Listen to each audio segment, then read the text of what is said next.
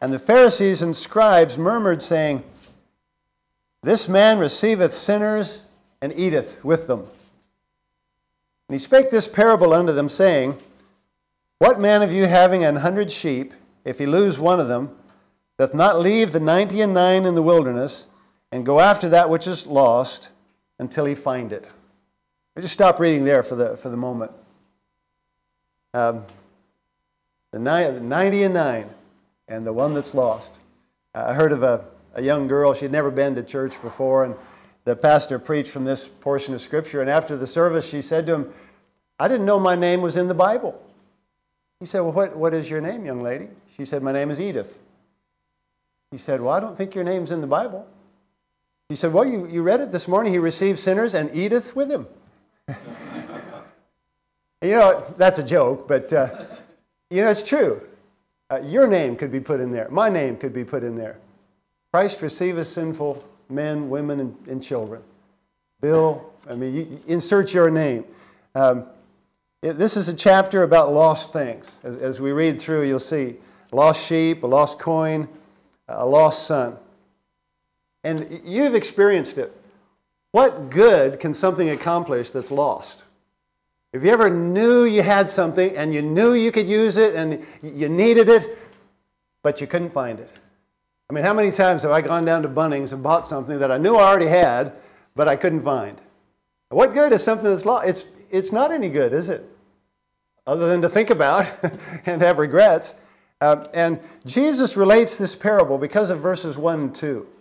He's meeting with people, and the publicans and sinners draw near to hear him. And the scribes and Pharisees, that's the religious leaders, criticize him for that. You see there in verse 2, This man receiveth sinners, and he eats with them.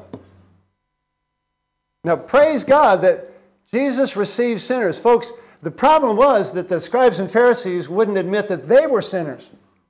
You know, it's real easy to have spiritual pride and to think, boy, I'm glad I'm not like they are. It's real easy. I mean, you're looking at somebody. I meet lots of people. And boy, I meet people in all different levels of society and of culture and so on. And you know, it'd be real easy to say, well, boy, they should be good like me. Well, listen, we're all the same before God. And I'm glad Christ receiveth sinful men. We sang that song for that very reason. Later on in Luke chapter 19, Jesus said that the reason he came, he said, the Son of Man has come to seek and to save that which was lost. That's why he came. I mean, how can a person be lost? Well, we go the wrong way. Isaiah said it. He said, all we like sheep have gone astray. We've turned everyone to his own way. You ask people, how do you think you get to heaven? Well, I think, and they tell you their way, and it's the wrong way. See, there's only one way to heaven. That's Jesus Christ. And we get lost because we think, oh, that looks like a good way. My wife knows that I don't have a very good sense of direction. Her general instruction for me is, decide which way you should turn and go the other way. Now, I'm not that bad, but anyway.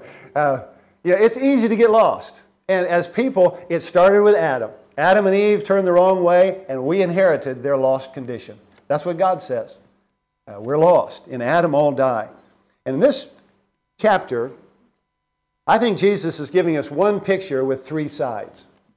He's telling us about things that are lost. A lost sheep. Later on, he'll talk about a lost coin. And then probably everybody knows the story about the lost son, the prodigal son, we call him. And in that, he shows also the triunity of God. God the Father, God the Son, God the Holy Spirit, all involved in wanting us to come back to the Lord. He starts here with the lost sheep. And this shows, of course, Jesus. He's the good shepherd. He's the great shepherd. And it shows the search there in verse 4. Like we read in Luke 19:10, he came to seek and to save that which was lost. Now, that's God's attitude towards sinners. God sees us as sinners, but He's willing to seek us. And He's willing, if we'll believe, to save us. We should have that same attitude toward lost people, toward other people. We should understand God loves them. In when Jesus relates this story in Matthew 18, he relates it particularly to children. And I think, children in the home, we need to be concerned about reaching our children for the Lord. And then let me read, continuing in verse 5. He's seeking, it says, when he had found it, he layeth it on his shoulders, rejoicing.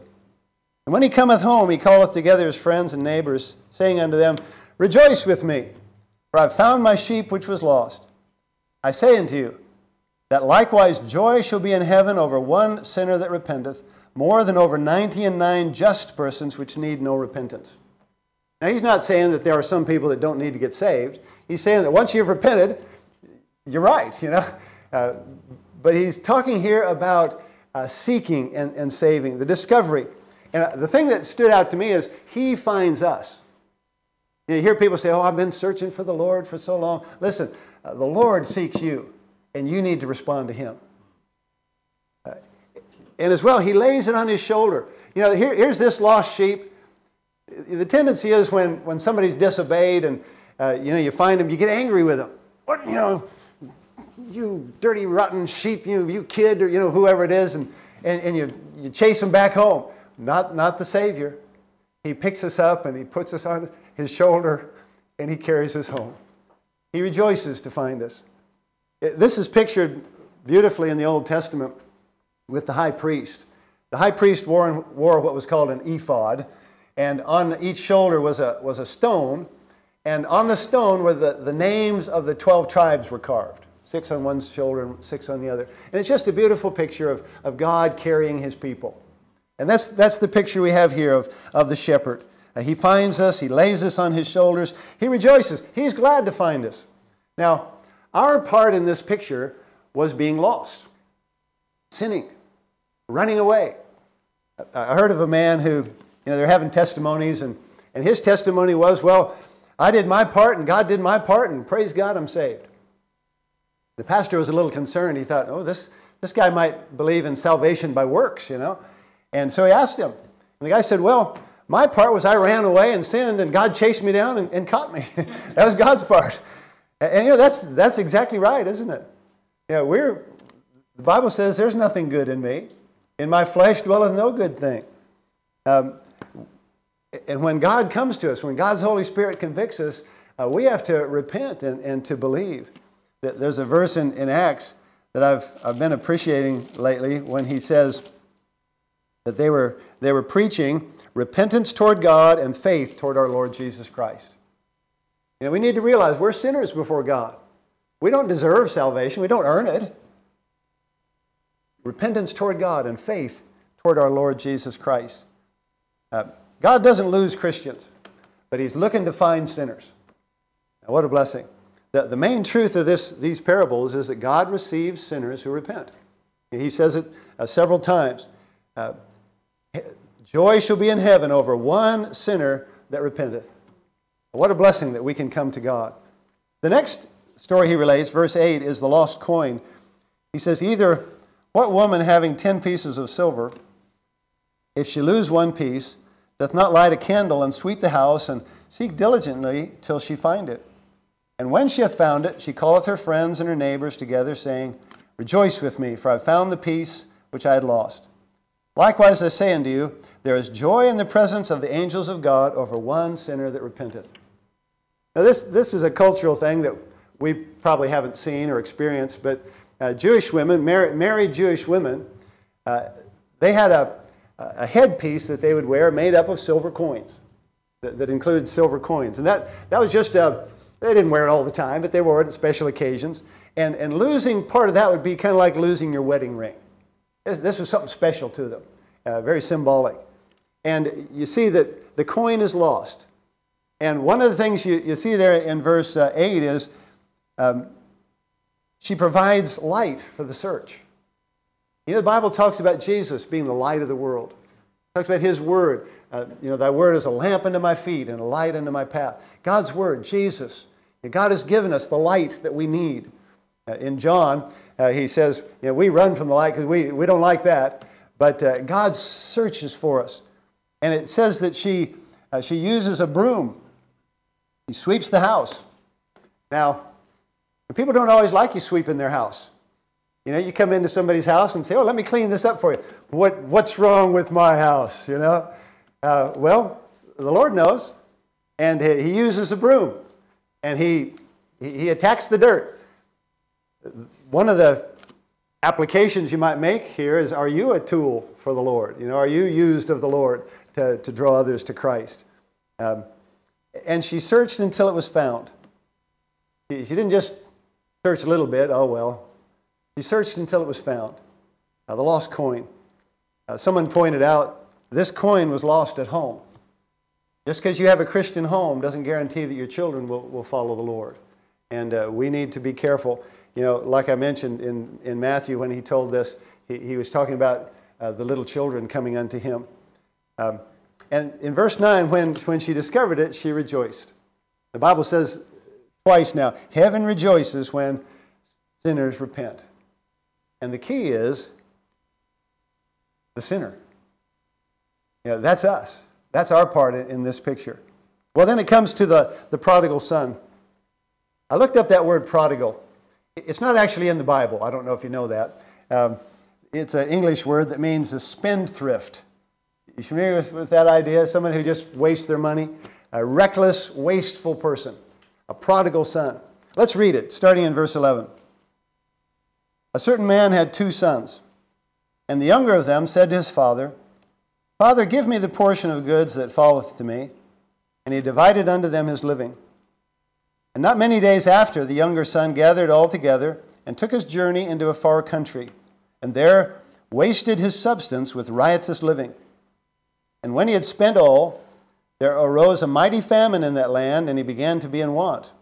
And he went and joined himself to a citizen of that country, and he sent him into his fields to feed swine. And he would fain have filled his belly with the husks that the swine did eat, and no man gave unto him. I'm going to stop reading there. This is his going away. This is his wandering.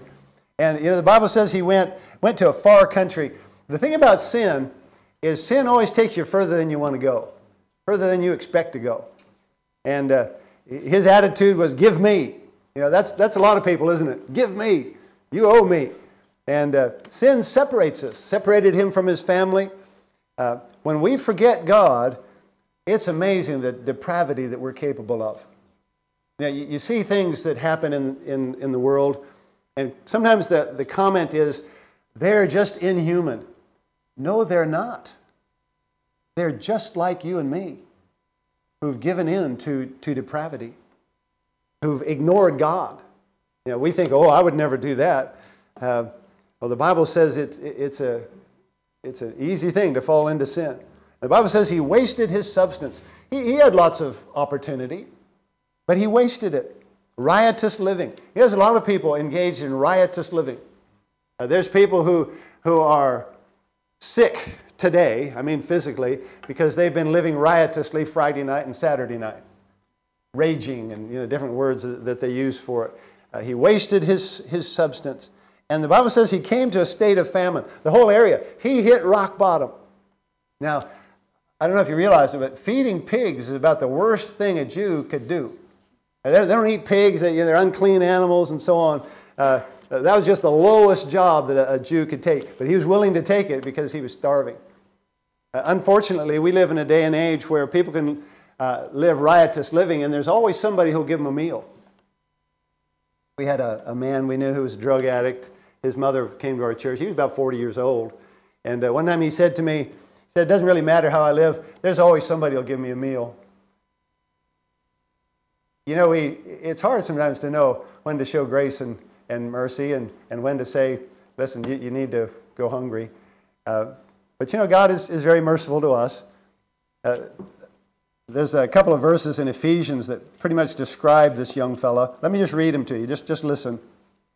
Ephesians 4, he says, walk not as other Gentiles walk in the vanity of their mind, having the understanding darkened, being alienated from the life of God through the ignorance that's in them, because of the blindness of their heart, who being past feeling have given themselves over unto lasciviousness, that's tremendous sexual immorality, to work all uncleanness with greediness. That's pretty much a description of this prodigal son. And what that is God is giving us the opposite of what it is to be a Christian. The next verse says, but ye have not so learned Christ. That's not how we live as Christians. But you know, there's people who ignore God, and they live in blindness and ignorance, and they end up with the wages of sin, the results of sin and selfishness. And the Bible says no man helped him. Nobody helped him. Now, verse 17, this is a really important verse in this chapter. And when he came to himself, he said, how many hired servants of my father's have bread enough and to spare, and I perish with hunger? I will arise and go to my father, and will say unto him, Father, I've sinned against heaven and before thee, and am no more worthy to be called thy son. Make me as one of thy hired servants. And he arose and came to his father. I'm just going to stop reading there. He realized, the Bible says he came to himself. In our day and age, sometimes people use the expression, I'm just trying to find myself.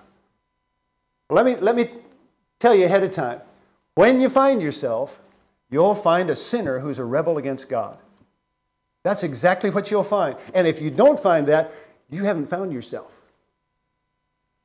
He came to himself. He realized that his attitude had been selfish and sinful. And he began to rehearse how he could humble himself before his Father. And basically just ask, can you just help me somehow? He came to himself and he realized, I've been a fool. You see, we're made for a higher calling than just brute beasts, just to respond to our feelings. Listen, you can't always control your feelings. You can control your thoughts. And God expects you to. As a man thinketh in his heart, so is he. And it's important. You don't live by your feelings. We're not just animals that have built-in things that we do. You know, how do the ants know how to make things, and how do birds know how to make nests? Well, God just put it in them. They don't think about it. They don't have a class or a seminar. We're not like them.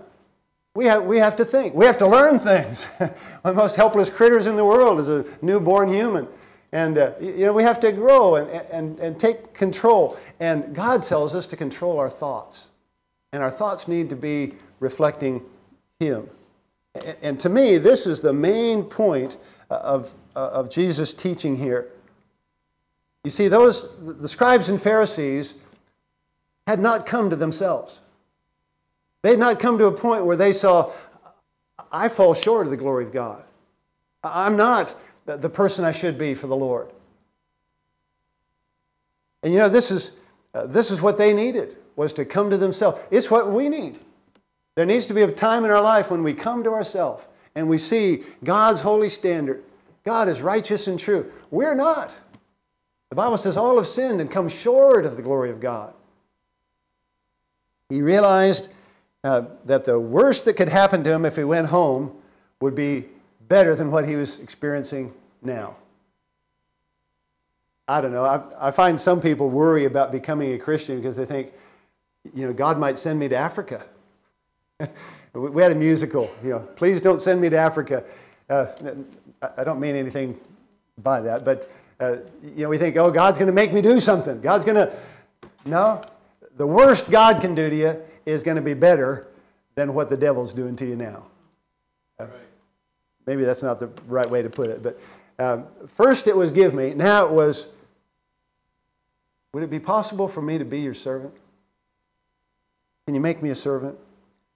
Verse 20, he continues, and here's the father. When he was yet a great way off, his father saw him. What that says to me is he was looking. But it continues, and had compassion, and ran and fell on his neck and kissed him. He wasn't looking, thinking mean thoughts. Oh, that son of mine wasted my money. If he ever shows his face around here. Well, I've talked to parents like that. This was a father who was looking with compassion. This is our Heavenly Father, folks. That's what Jesus is saying. These scribes and Pharisees were saying, oh, they're not worthy to be around us. Jesus is saying everyone has the opportunity to come to the Father because He's merciful and He's gracious. Folks, that's us. We need to make sure we're not those scribes and Pharisees, but that we're believing what Jesus is saying here. There's joy in heaven over one sinner that repents. That sinner can be you. That sinner can be me. And God rejoices when we realize that we're not perfect. We are sinners. And the gift of God is eternal life through Jesus Christ. He came to himself, he arose and went to his Father, and the Father was looking, had compassion, and he received him. You know, if, I don't know, I won't say if it was me, but you know, sometimes when we receive somebody, we say, now, you're all dirty, you stay over here. You know, you don't come around me. No, he grabs him and hugs him and has compassion on him.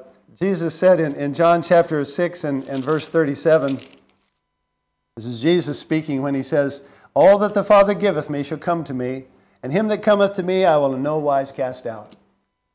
We sang that song, he receives sinful men. Jesus said in Matthew 11, come unto me, all ye that labor and are heavy laden, I'll give you rest. Come unto me. And the Father celebrated. Jesus is picturing God's attitude toward repenting sinners. There's joy in heaven over one sinner that repents. Now, there's a lot of applications we can make here. Maybe you're a Christian, but you're away from God. Maybe you've been running away from God. You're saved, but you're sinful. Listen, we believe that eternal life is eternal. When you're saved, you're saved. You're a child of God. But Christians can still sin. Christians can still be rebellious. But you know, the Father wants us to be right with Him. And He wants us to be right with Him because that's the best way for us to be, for our good. Maybe that's you. Maybe you're unsaved. Maybe you've never come to the Lord. The Bible says in John 1:12, but as many as received Him, received Jesus, to them gave He power to become the sons of God, even to them that believe on His name. You know, the thing that impresses me about that is He doesn't receive us as sinners. He doesn't say, oh, you're a sinner, you know. No, He says, you're my son. And we can say, Abba, Father. Well, let me give you a last warning here. If you look at verse 25, you might have noticed when he started, he talked about two sons. Well, here's the second son. Now his elder son was in the field, and as he came and drew nigh to the house, he heard music and dancing. And he called one of his servants and asked what these things meant. And he said unto him, thy brother is come, and thy father hath killed the fatted calf, because he hath received him safe and sound. And he was angry and would not go in. Therefore came his father out and entreated him. And he answering said to his father, lo, these many years do I serve thee, neither transgressed I at any time thy commandment, and yet thou never gavest me a kid, that I might make merry with my friends. But as soon as this thy son was come, who hath devoured thy living with harlots, thou hast killed for him the fatted calf. He said unto him, son, thou art ever with me, and all that I have is thine. It was meet, it was fitting that we should make merry and be glad, for this thy brother was dead and is alive again, and was lost and is found. Here's the elder son. He didn't run away, but he was still angry and out of fellowship with his father. Now, we need to be careful that we don't resent the situation we're in. I've been living for the Lord, I've been doing my best, and God still allows this to happen to me. Sometimes we find it hard to rejoice at the success of others. Oh, they don't deserve it, I do. And the thing I noticed about this in verse 28, the father went out to him as well. He went out to the first son, he goes out to the second son, and he entreats him. That word means, it's like in Romans where he says, I beseech you, I beg you, son. It's a strong word that he's using there. The father went out to him. And folks, the key in all three of these pictures is the love of God. He wants us. He seeks us. He receives us. He rejoices when we come to Him. Paul wrote in 1 Timothy 1 and verse 15, this is a faithful saying and worthy of all acceptation, that Christ Jesus came into the world to save sinners. That's why He came. And then he adds, of whom I am chief. He realized he didn't deserve God's mercy and grace, but He was so grateful for us. Christ Jesus came into the world to save sinners, and He receives us as His child. As many as received Him, to them gave He power to become the sons of God. In Romans, God puts it puts it this way. He says, "You've not received the spirit of bondage again to fear, but you've received the spirit of adoption." Coming to God is not a fearful slavery thing. He says it's having a new home. It's having a new Father, whereby we cry, "Abba, Father." The Spirit itself beareth witness with our spirit that we're the children of God. We become His children. And then He says, "And if children, then heirs. Heirs of God and joint heirs with Christ." That's the way God receives us. And what a blessing it is to see these lost things. But His point is, when a sinner will repent, God will receive him. My belief is that faith and repentance are two sides of the same coin. You can't really have faith without repenting, and you can't really have repentance without faith. There's plenty of people who are sorry for the results of their sin, but not everybody is sorry that their sin is against God. Real repentance is a repentance that does business with God. And real faith is based on God's Word. Faith comes by hearing by the Word of God. It's not just believing anything, it's believing God. So the first son, the prodigal son. The second son, I tried to think of a clever name for him. He stayed home, but he still had some problems. I realized there was a third son. That's the man telling the story. That's Jesus, the Son of God. He came to a far country. He didn't come to get away from the Father. He came to do the Father's will. He didn't come for riotous living. He gave His life a sacrifice. He wasn't a prodigal son. He was the prince. He was the prince. He wasn't a wayward son. He was a willing sacrifice. And what a blessing. The Son of God, the great Creator, became my Savior. And all God's goodness dwelleth in Him. This morning, let me encourage you, if you're saved, what a blessing it is to know it. God loves us. God wants us. God has a purpose and a plan for us. If you're a Christian but you're out of God's will, listen, God is looking for you to be right with Him. If you're not saved, God sent His Son for you. I mean, what more could He do? He gave His very best. God Himself became flesh, the Bible says, to die for our sins. He became sin for us, that we might be made the righteousness of God in Him. God has taken care of it. And He comes to us. God might be speaking to your heart right now. God's Holy Spirit doing some sweeping, showing some light around. You need to respond to Him. You need to respond by repentance and faith. You can do it. Let's go to Him in prayer. Father, thank You so much for Your Word. Lord, we don't understand all of these things, but what a blessing, the basic truth that You love us and You want us to repent and believe You. Lord, I pray if there are those this morning that are not saved, that Your Holy Spirit would help them to come to You, or that they would believe. Father, if there's Christians that are not living by faith, I pray that they would turn to You today. God, help us. Help us as a church, help us as a community, but especially, Lord, help us as individuals to love You because You first loved us. And we pray this in Jesus' name. Amen.